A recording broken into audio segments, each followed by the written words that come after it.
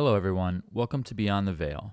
Today, we hear from Debbie Alley, a published author and trauma counselor who survived a terrifying home invasion and near-death experience. Her story of abduction, spiritual encounters, and ultimate survival brings a profound message of hope and resilience that will inspire. My name is Debbie Alley. I am a published author, a ghostwriter. I also write screenplays, done extensive counseling, more specifically with women who've suffered trauma, PTSD, etc., etc. And that came about as a result of the story I'm about to tell you.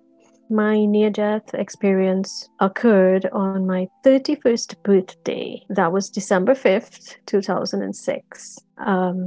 Yes, literally on my birthday, which messed up my other days thereafter. I was on a really tiny little island called Trinidad in the Caribbean. Fortunately, I was home alone. My two kids were very young at the time.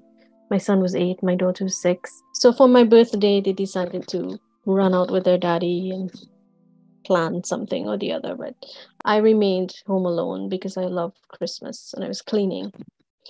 Unfortunately, that morning, I left my garage door open for no more than maybe 5 or 10 minutes because I was in the process of doing some Christmas cleaning. And I felt relatively safe because there were neighbors around doing the same thing, road workers around, etc. However, when I saw them starting to, leave their homes and whatnot, I decided to pack up and return inside my home. And within, I would estimate, maybe 10 seconds of my turning my back to the door and about to hit the close button, 2 men invaded my home. They were wearing masks. One was holding like a machete type blade, and the other was holding a gun. And they came in, and before I could blink, blood dropped to my toes. I went cold, I froze, and the gun was to my head. So yes, I was abducted from my home and held captive for 2 weeks, which totally confuddled the police and the anti-kidnapping squad because usually a hostage is held, maximum 1 week if no ransom has been paid by that time. And yet still I was alive. During that 2-week period where my husband was negotiating on one end, unspeakable things were done to me. I was brutalized and beaten by these men. And I'm relatively tiny in stature, like 5 feet.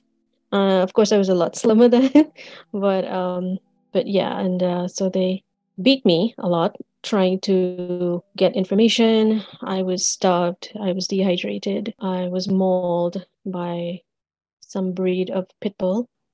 Really took a toll on me to the point where I went into shock several times. And I knew that I was going into shock because I felt the onset of it.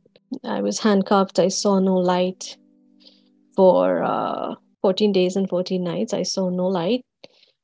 My feet were tie strapped. My hands were handcuffed to like a bedpost type thing.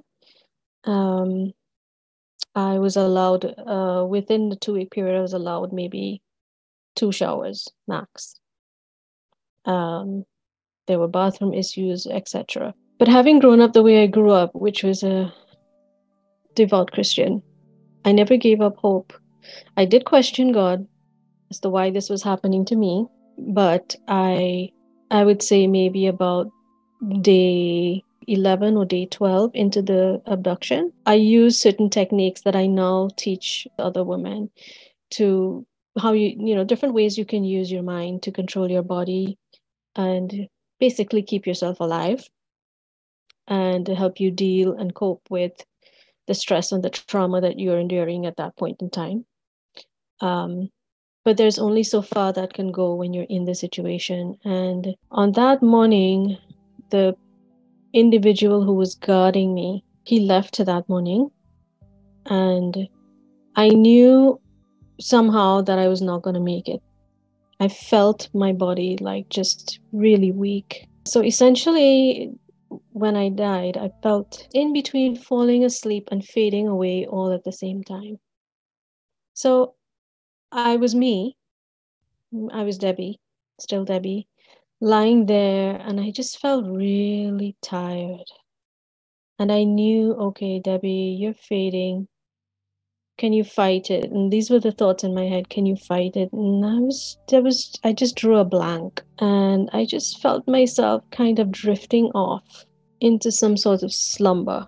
And remember, my body was in tremendous pain from the assaults, from the beatings, starvation, the mauling by the dog, all kinds of things. I was in a great deal of pain. And suddenly, in drifting off into this sleep, the pain started fading, and I was like, okay, it's kind of strange and nice, very pleasant, but strange.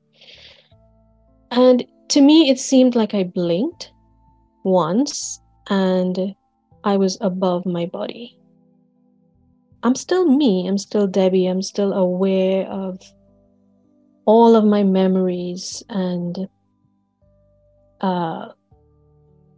my children and my husband and my parents and the situation that I was currently in. I was fully aware.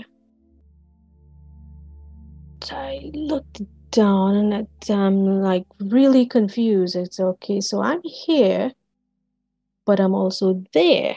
It was unnerving, but at the same time, my body, my mind, everything was in perfect condition. I looked around and I saw the room that I was being held captive in, even though I was, there was this mask over my head for 2 weeks. I saw everything in that room and I drew it, hoping it would help the police, but they never found it. Then I looked at myself and I said, but that's me. And I saw the position that I was lying in, saw the handcuffs and the clothes I was wearing, everything.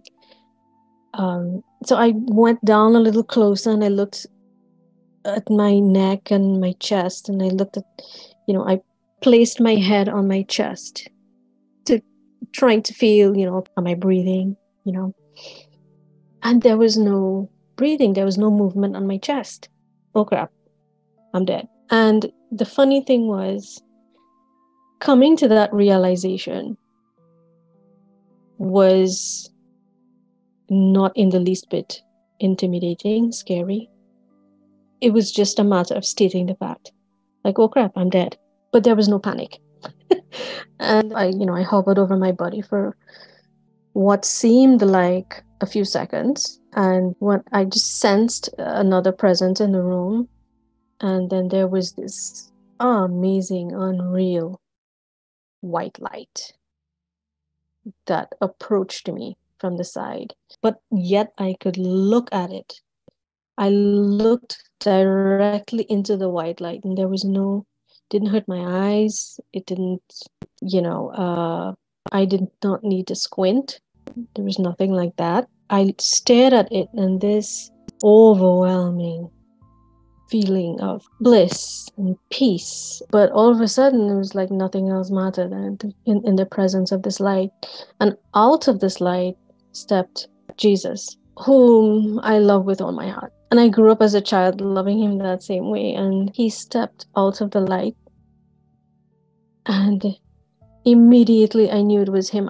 I was not afraid or intimidated, but I was so humbled that I felt I should not look him directly in the face.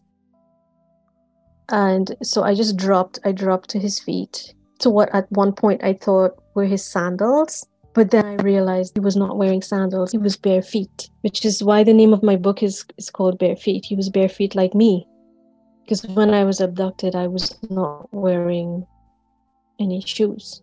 And I remember looking at his toes and the light emanating from his toes and just kind of creeping my fingers up. And I just remained at his feet. And I swear I could remain there from now until eternity and be totally complete.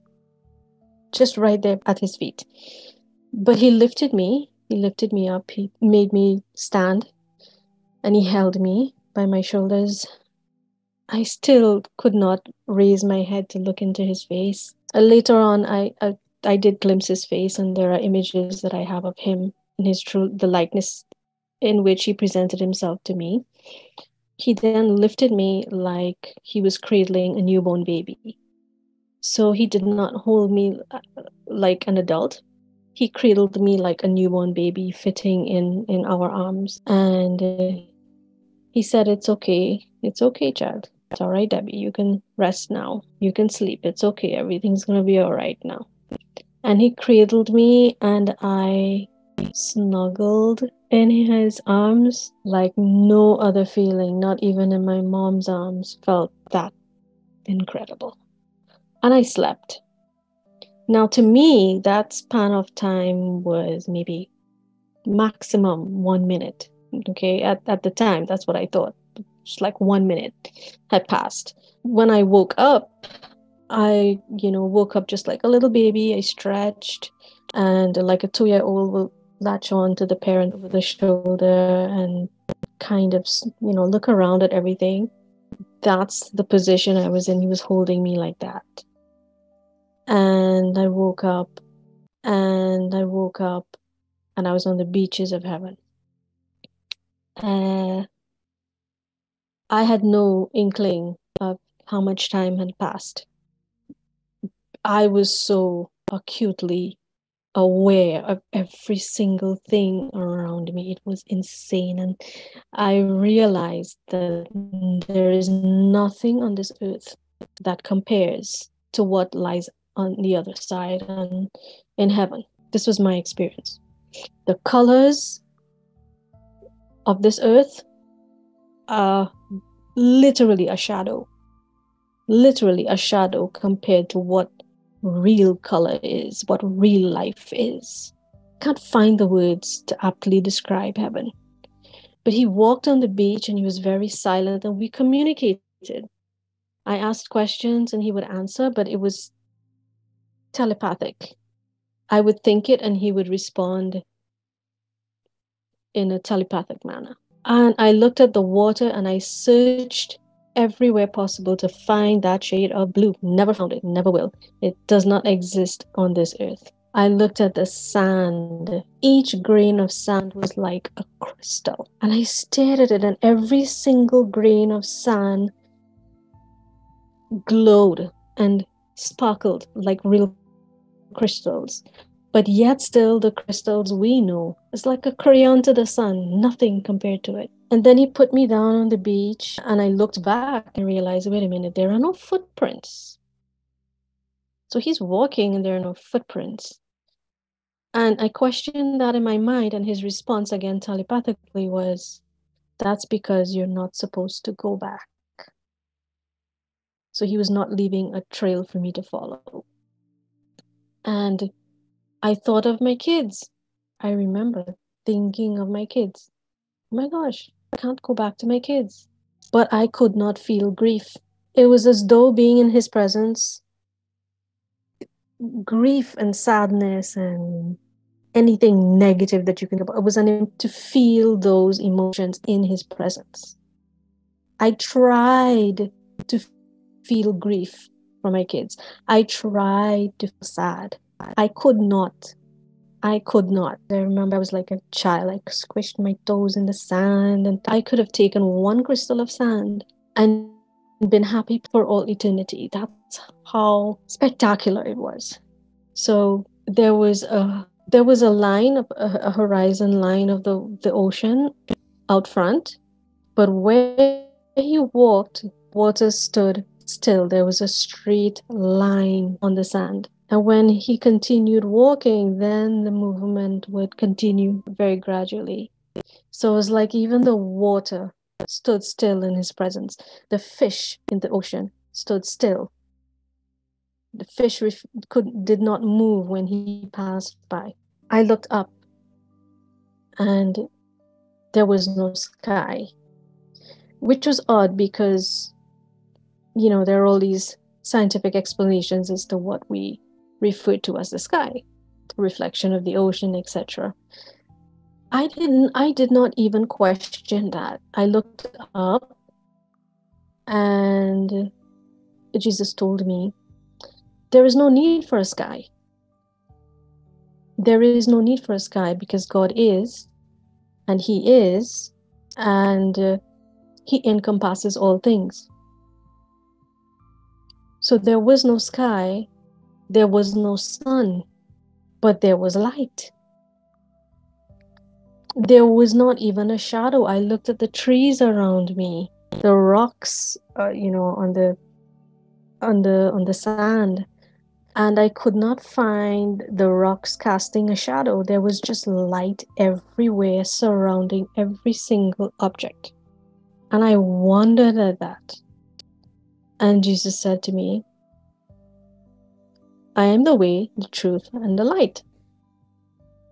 My Father and I are one. Therefore, there is no need for a sun. His light encompasses every single thing. So we got to the end of the beach, and I knew, okay, something is about to happen. But that's when I started remembering all the little dreams that they had, and still I could not feel grief. And then he just took one step back away from me, and directly before me was an even more brilliant white light. I did not conceive that there could be anything greater than Jesus's light, but this light was like a zillion times brighter. I looked at the light, into the light. I could not see a figure, a form, nothing. There was just this brilliant light, and out of that light came a voice. And I remember thinking that, oh, wow, that's the most beautiful voice I've ever heard.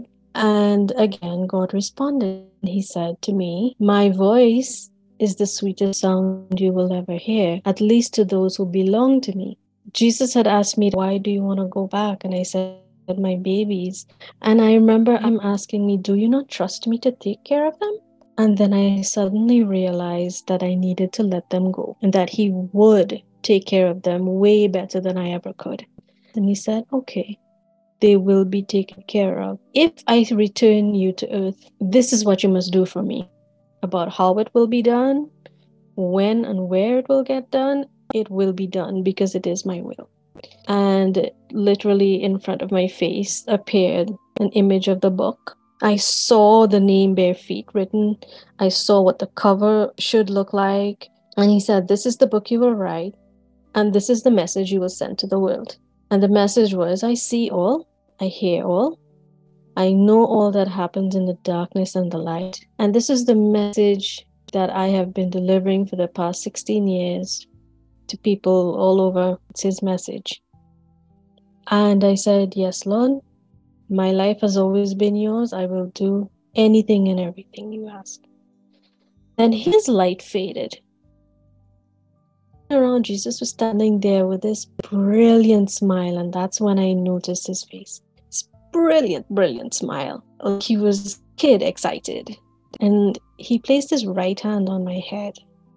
Remarkable warmth just flowed through my body. He was blessing me, but he was removing every injury that I had sustained, internal and external, and planting in me the strength to do what I have been doing. And he blessed me, and he smiled again, and he said, everything will be perfect. Everything will be okay now. Will not be easy, but it's okay. So he took back the way we came. And I'm thinking to myself, yes, I'm going to see my babies. I'm going to see my babies. Everything will be okay. And I suddenly felt this strength inside of me, like I can conquer anything on this earth. And I began to realize that that's the way we feel on the other side. That's the way we feel in the presence of God. Like, I can do this. But then when we get back to earth and reality hits, everything gets shuffled. Everything gets screwed up, basically. But nevertheless, we walked back, and again, I looked at the water, standing still as he passed, refusing to move in his presence. And I could not look back. I wanted to look back, and I simply could not. So he kissed me on the head and said, everything will be okay. Go now. And when I turned away from him, so my back was facing him, Archangel Michael was on my left side. Jesus said that Archangel Michael will stay with me for my duration on this earth, because I am to be protected so I can do God's work. And I heard his sword, I heard his wings. I know him. I know him like a friend. And on my right shoulder, Archangel Gabriel was placed there. He said, call on him whenever you need guidance, wisdom, strength. And I felt he had softer wings, much softer in the way that the wings furled back, a softer presence than Michael. But they were both there, left and right shoulder. And in front of me, on my left side, were the saints, Abraham, Moses, Jacob. And on my right side was Mother Mary and Elisha, in that order. I could not see their faces because they were all bent in prayer. They were all praying for me. The only one that looked up at me was Mother Mary, and she smiled a mother's smile, the warmth of a mother's smile, and she smiled at me. And she said, her message to the world was this: God always answers the prayer of a mother. Yes, as a mother, he was answering my prayer as a mother, but he was answering my mom because I did not know that every evening at 6 p.m., pray for my safe return. And every evening at 6 p.m., I would feel that kind of warmth come over me. I couldn't tell the time, but I would feel that warmth. And prayer is a tangible, living thing. She heard mom's prayer. That's why he answered. And I knew it was going to be okay. And then I suddenly felt very tired. And I curled up on the sand in like a fetal position. I curled up in a fetal position, and it seemed like the blink of an eye, and I was back in my body, and all of the pain came back. But I knew I was going to go home. I did not know how, because they had tried 2 times to drop the ransom money off, and both times failed. I knew I died in the morning, and when I returned to my body, it was very, very late evening. To me, this whole encounter felt like 10 minutes, maybe 15. An entire day had passed. Until I returned to my body, and I knew I was going to be okay, because God had changed the same kidnapper who was brutalizing me and beating me and me. I was like Daniel in the lion's den, and when I surrendered to God like that, that man changed from a beast, and he became my protector. We started talking about all kinds of things, politics and my family and his family. And I taught him about Jesus, which he had never heard before. And I remember him falling on my leg and like crying and begging me to forgive him, which I did. Again, that was God in me, through me, not me. I don't give myself credit for any of this. Make no mistake. He begged for forgiveness. He asked if he can call me his friend, which I said yes. There's so many more details I could give, but time is not adequate. But at the end of the day, he told me, he said, Mrs. Ali, you will go home, you will see your children, and I will not let anybody hurt you. They will need to kill me first. He tried to let me go. He unbuckled me, he untied the straps. He said he was going to clear a pathway for me, and I should just run. And he did that, and I was free. I was free to go. I was completely free. I could have ripped off the mask and run. But the Lord said to me at that point in time, if you run, whomever he was working with would kill him.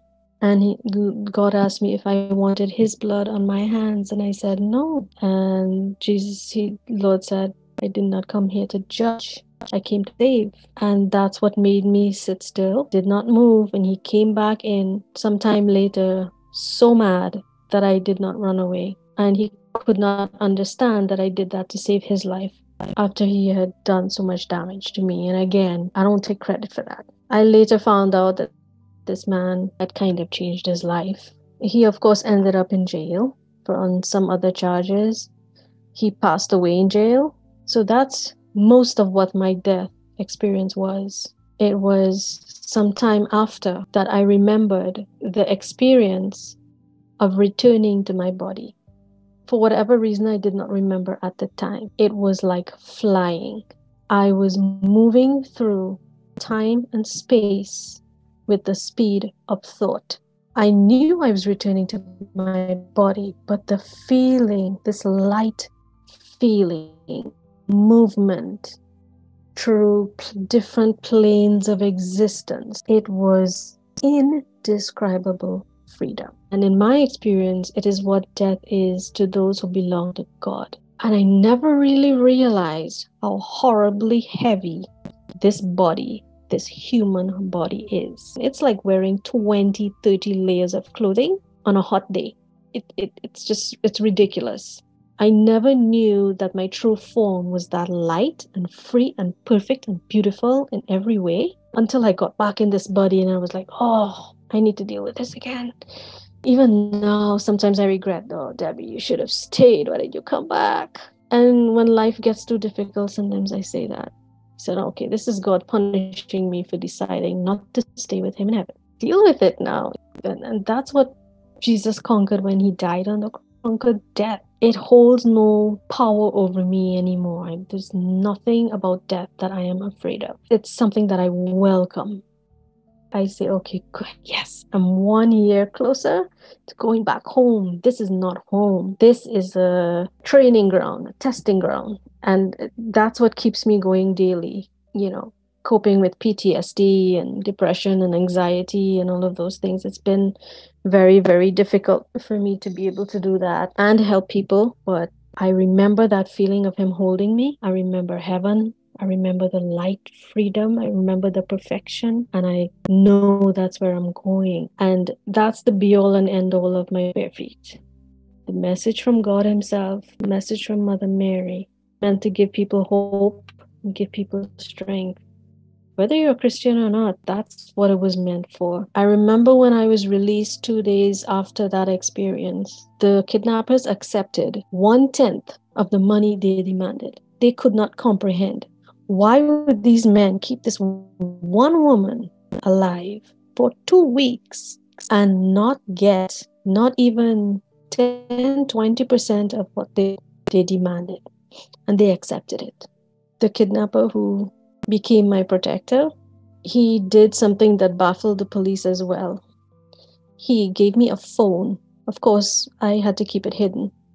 He said, listen, I'm going to drop you someplace that's very close to getting help, either a police station or a hospital. Keep this phone hidden. When we drop you off, do not speak to me. Pretend you don't know me. Just keep this phone. Call your husband when you get dropped off. I remember they loaded me in the car like a sack of cement, sped down to God knows where, I don't know. Literally threw me out of a moving vehicle. I landed in a drain. Of course, immediately I pulled off my mask, but I literally could not see because my eyes and ears, everything was infected. I felt the buttons on the phone. I dialed my husband's number and he answered, and hearing his voice was home. He's always been kind of like home to me. They kind of traced the call and they figured out where I was. And they came and they bagged me and tagged me like I was a package and did the whole test thing. And that in itself was dehumanizing and traumatic in itself. And eventually, I got home and I remember hugging the wall in my house. I didn't know, a building could mean so much. I remember holding onto the wall in the house and I just couldn't let go for a while. And later on in the evening, my parents, my brother and his wife brought my kids because they had been taking care of them. And, I had my babies back, but I also knew what my job was. I remember the day after I was released, of course, the media was hounding us and everyone was trying to keep them away. And I said, no, that's not why I was sent back to this world. And from the very next day, I started driving on my own. I started speaking to people, speaking to the media, giving reports. I started doing everything the day after. As weak and tired as I was, because that's my duty. And the Lord was ever present in that process. And life has been very difficult after. I will not lie and sit here and pretend, I've overcome. No. The only reason I'm alive now is because whatever strength my Lord gives me. And I will not sit here and pretend I do not get angry with God sometimes, because I still do. But I've continued and I've counseled many, many women to the point where the the police would call me, hey, Debbie, can you come and talk to these women? Can you come talk to this girl? Whatever it was, private calls. And I'd go out of my way and counsel them if they wanted to. Sometimes 2, 3 in the morning, they'd call me, they want to commit or whatever. I would talk them down, because I know I've been to that point. Even though I had that encounter with Jesus, you would think, no, that would not happen. Yes, it did. Because when I got back to my body, I got back to this world. And how horrible and cruel this world can be. And dealing with and what that did to me as a woman, that's a whole other story. I know what it's like to sit there with my husband. Had to break down the door. I would have to hide from my kids and take very long showers so I could just sit there and cry and cry and cry, so they won't see. Of course they knew. But I will tell you this, the damage that is done, crimes like these, it's not just me. It's my husband. It's my mother who lost her child, my father who lost his child, my brother who lost his sister, my children who lost their mommy, and the damage that did to them. They are young adults now, and still I see the damage.